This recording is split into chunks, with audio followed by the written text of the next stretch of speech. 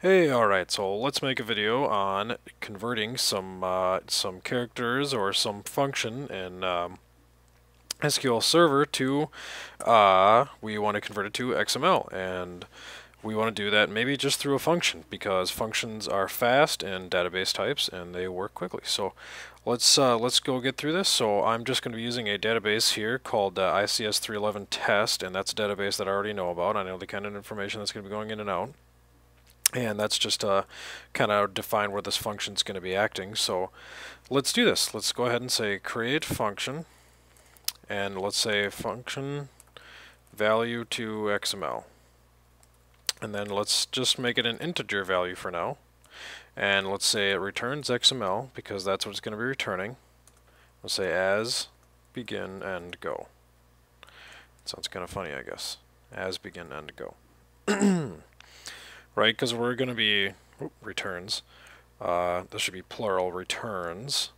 And then needs a return statement here, you can see. So it's expecting that we return XML from this function here. So we're creating this function. The function name is func, I guess, value to XML. We're passing what's called a parameter here. We gave the parameter name value, and we gave it the data type integer, so we're expecting some sort of number, numerical value. And then we're telling it that it returns, this whole entire function returns XML, and then we're saying as, and then you do your begin end is kind of like if you're used to programming, that's kind of like these little guys here, that's kind of like these curly braces for you guys. If not, don't worry about it if you're used to generic or general SQL. So you say as begin and go. And there you go. So now let's just return something. So we're going to say return. And we're going to say root. Right, we're going to return something at the root level. And let's say items. Item. Now let's pass our value. And it's an integer, and we can't concatenate an integer. We can't append an integer or in a string together, right? So we need to cast it.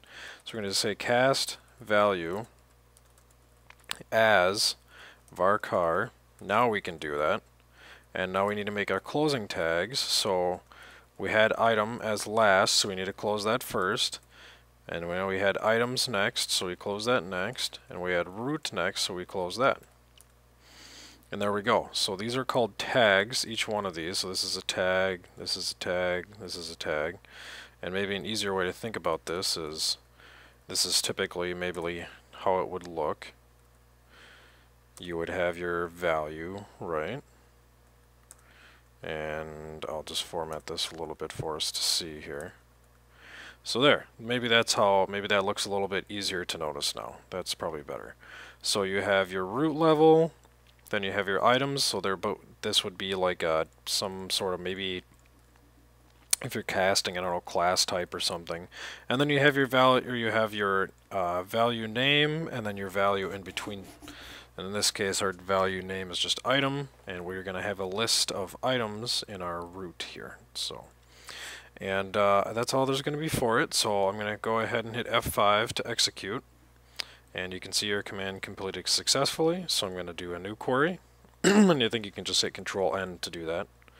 Or at the top, there's a hit new query button. And now let's test this out.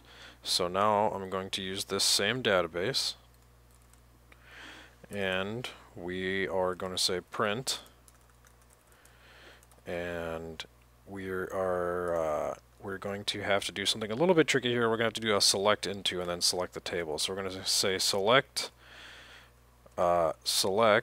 and we called the function value to XML, and we'll say 10 as, we'll say temp,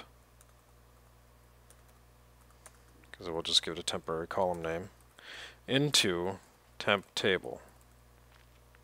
And then we're going to say select all from temp table, and then we're going to drop that table. Okay, so it doesn't exist anymore.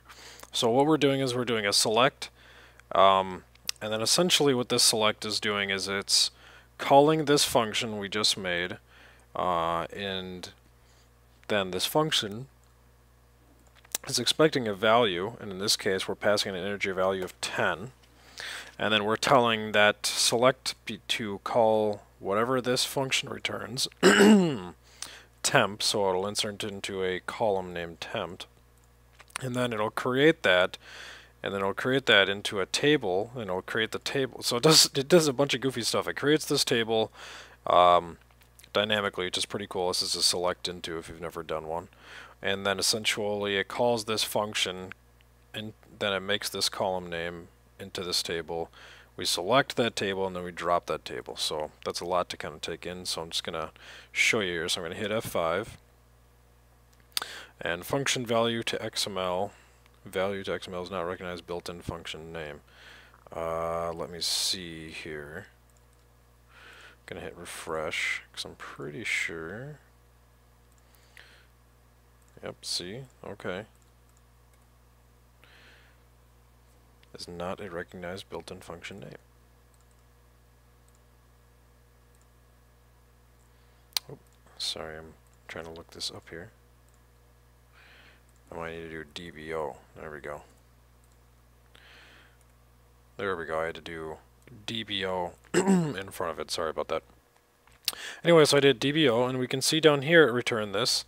And if I click this, you can see it. We can see the actual physical XML that it just returned, plus the value. So, and that's just kind of a quick demonstration. I guess you got a little bit of a select into, and a couple other things to learn, some selects and drop tables. But this is just kind of how it returns XML. So there's not much else to it. And that's gonna conclude this video.